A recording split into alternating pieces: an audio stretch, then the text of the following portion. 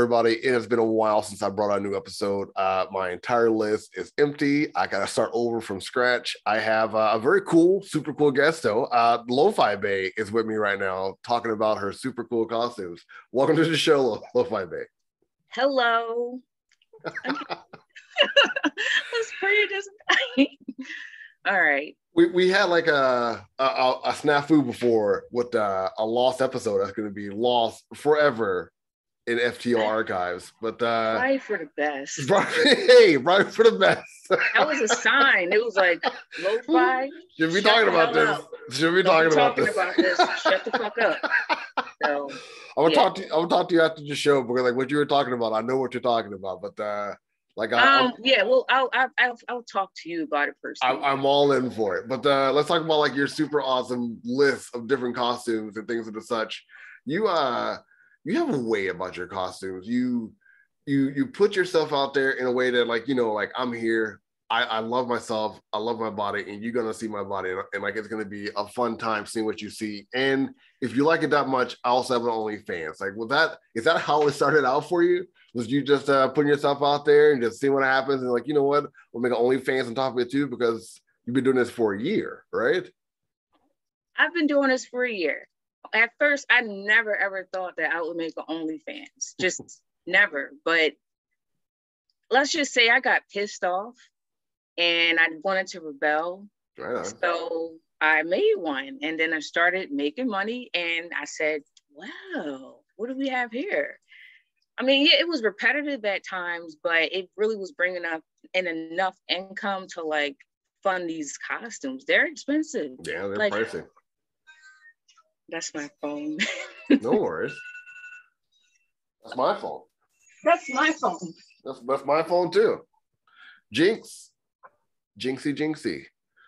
Well, we probably have the same ringtone. It's an alarm for me. I set my alarm on this time to go work out, but I'm not working out tonight. So yeah.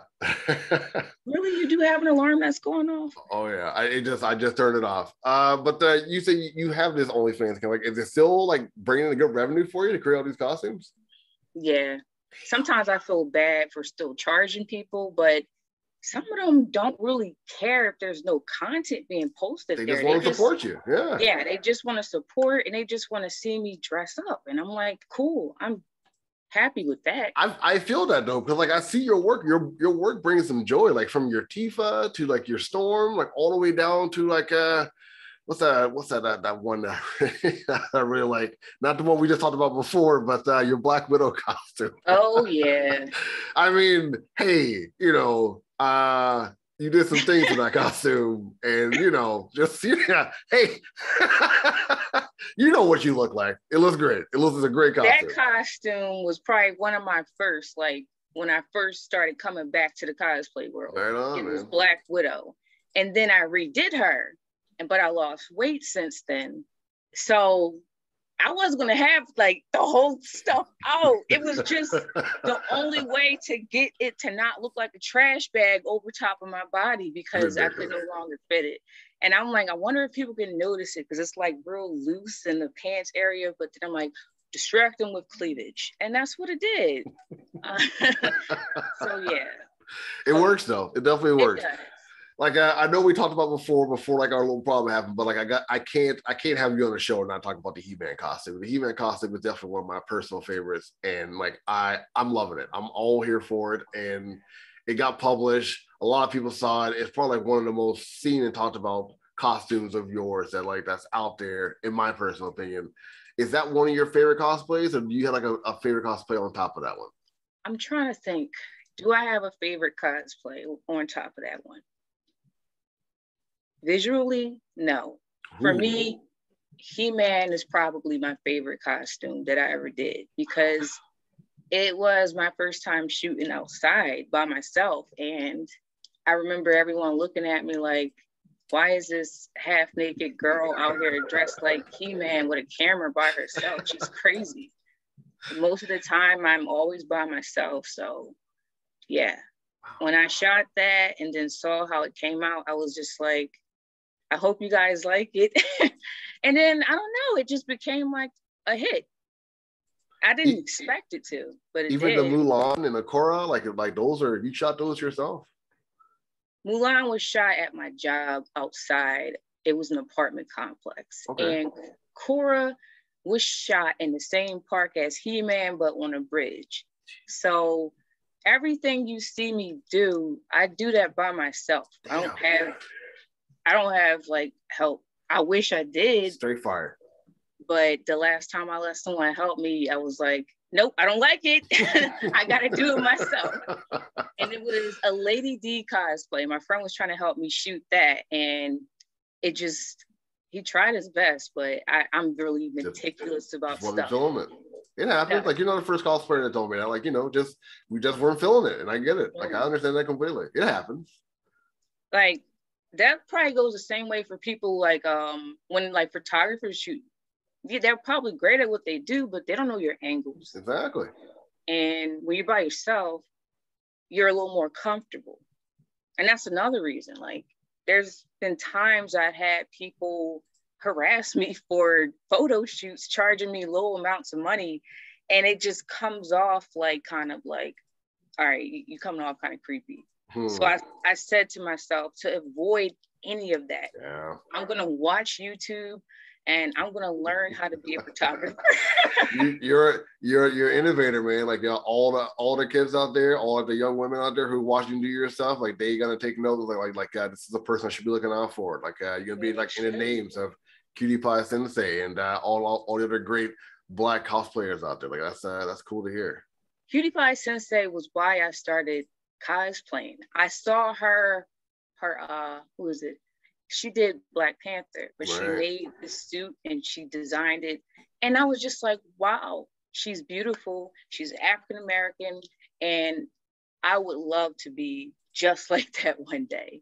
And then I started cosplaying, and I still have a long way to go. But you're getting there, man. You really like you're Cammy, you're Vito, you're You're what's the mom from Invisible? You're Deborah. Like yeah. Dude, your stuff is like you were going out of the box with it, putting like your own self inside of all these things. Like, it's really cool.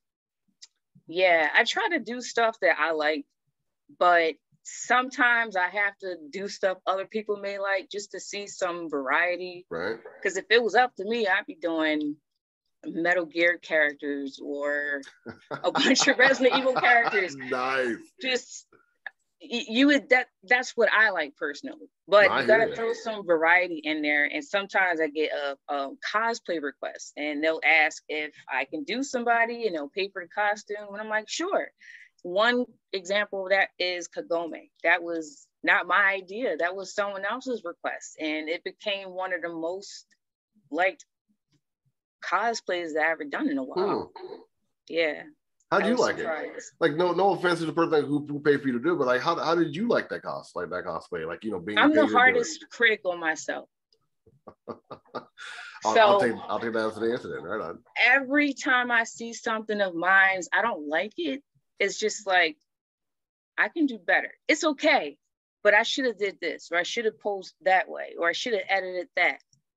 So, yeah. What's your hardest struggle so far as a cosplayer? Like, making the content wise? Yeah. Okay. Avoiding drama that makes you less motivated to want to cosplay. Yo, I feel that. I have to want to be in this community, and you have to want to engage. You have to want to be around it in order to stay in it. And things that have happened in the past, things that have happened in the present, you know, you hear things. It's just, it takes your spirit away. It brings you down. And then befriending people in the community who have done some terrible things too brings you down, and it makes you lose hope in nerd culture. It's like, is this what we are now? But I keep going because I have people who constantly reach out and they say, don't stop. Whatever you do, please don't let people or whatever it is get to you. And that's the only reason why I'm still here. If I can inspire people to not be shy and awkward, because I still am that shy, awkward girl. then fine, cosplay. And for me, it's therapeutic. So when I become other people, it's like I'm escaping my stress, my problems. It's fun doing the makeup and coming up with themes and thinking of what backdrop to use or which light to highlight a costume and stuff like that. And I'm constantly thinking of ways to upgrade my material to make it even better. So I'm never really happy until it's like top notch. And to me, I still have a lot of work to do. You know, I really do. Like, I know like your latest one is Jade from Mortal Kombat, but like the one before that is your Bulma, and that Bulma, like it's so happy. There's so much joy in that. Like, so it looks like you have fun with that set. Like, you know, you really got into it, and the fact that you put that out there to people and give that to people, like, you know, like you just give that to them, and they're here for it. Yeah. I mean, that last photograph in that set was it was interesting, but you know, that was a surprise. I'm like, they're not going to expect this. No, we won't. You're a cool dude, like you really are. You put it out there, you put out those good vibes, like you just try to have fun. I'm sorry folks bring it down for you. Hey, I've had my stories. I've been in this thing for like almost like 10 years, man, and it's not easy. You find like some rough people who want to just bring it down, but you know, it's like you're saying, it's not easy, but there's a lot of folks who get some inspiration from you. And you told me before at the beginning of all this that, you know, you're a little nervous about doing this, you're a little shy about doing this, it's your first podcast, and like, you know, you don't know how to go about it. But you know, you seem like a pro, man. Like you. Oh, my hands are shaking. I have social anxiety so bad, and I'm trying to not have it, you know. I'm working through it, but I just finally wanted to talk to you to let people kind of see a glimpse of who I am. Right on. I don't really know if people know who I am. They just know my pictures and booty, but they don't really know how I think and how I sound and how I talk. And yeah, I finally wanted to get over that fear because I was always shy, like super shy. And then another thing, I had a bad experience with someone who did an interview with me, and he was trying to basically highlight my face. And I felt like he was more concerned about how I looked on the camera so I could draw in an audience rather than like who I am and what I like. So I was just like, you know, please, I don't want to ever go through that shit again. Never. But so far, this has been great. And I plan on talking to more people. I hope you do. I really hope you do. Because like you are an interesting person. You told me about like the stuff you're watching. You told me about like how much fun you had at work watching the show and the stuff that you like doing. You seem like you get like a lot of cool stuff going on with you, man. But I got this one question to ask everybody who joins the show. Everyone who hops on, I got this one question for everybody. If you listen to the show, you know what the question is. You've been doing this for a very long time, like a year. But like from how you've been talking, it feels like it's been about 3 or 4 for you. There's a lot of people who support you. Like you started the OnlyFans from this. You have a Twitter page from this. What would you want to say to all those people who've been supporting you, who've been backing you up in all this? I talk to them. I support them. I love them. A lot of them are my close friends now. And yeah, some of them are married and all that, but they are legitimately good people, cool dudes. So I'm just like rooting for them and thanking them constantly. And then also I get ideas from them as well. Like, what would you think I would look nice in? Or what would you like to see me in? Is this sexy or too repetitive? Blah, blah, blah, blah. So to me, they're not just people who are OnlyFans subscribers. A lot of them are people who have been talking to me for years and just want to support and don't even look at it. You just have your back, right on. Yeah. That's yeah, cool. because I'm not really I don't really consider myself just a sexy cosplayer that's just trying to lure in the money. Yeah. I'll just tell people straight up, I want costumes. I don't care about the money. Give me the costume. So Yeah, but I do have to make it sexy, because if I don't, won't get as much traction, and that's what pisses me off. Yeah. But that's the culture. I don't know about that. Like, you would know better about that than I do, but I don't know. Like, I think, like, you know, like some of your more timid stuff, like the Vito costume, like the Deborah costume, or even like the Daphne that you have. I mean, like the Star Wars, the Ahsoka Tano, and the Cloud. I don't know. Those are some of my favorites too. So I hear what you're saying. Those are my favorites too. And I will get weird comments. Like, I did Sasuke, and there was some asshole was like, she should have opened her shirt more. So, like, it's become this thing where they expect each cosplay to always be just like titties and ass, you know, titties and ass. And sometimes I don't want to keep just doing titties and ass. I don't want people to think that that's all I can do.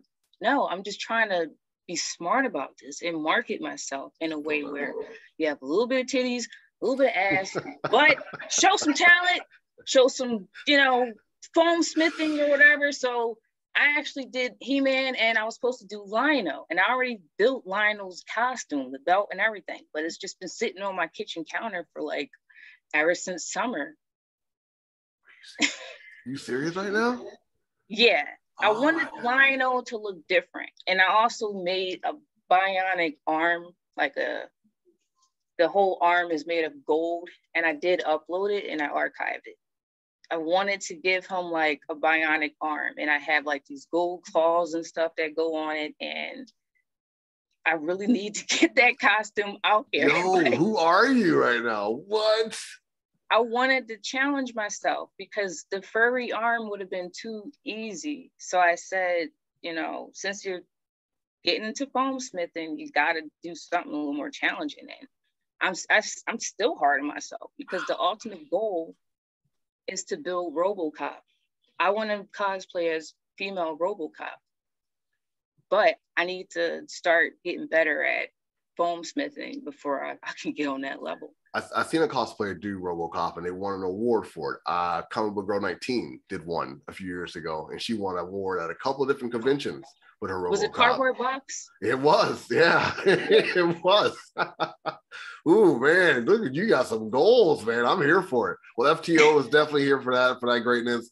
What are you're showing the bod, what are you like, you give me some cover, whatever it is you want to put yourself as, we are here for it, like hands down, 110%. Where can people find you? I know we talked about OnlyFans, where else can people find you? What do you mean, like where? Your handles, your tags. Oh, it's just Lofibae, even on Facebook. Facebook, Twitter, Instagram, Lofibae. Lofibae, that's it. That's it. Google Lofibae, and that's it. Sometimes Lofibae, which is a medication, pops up, but it's just Lofibae.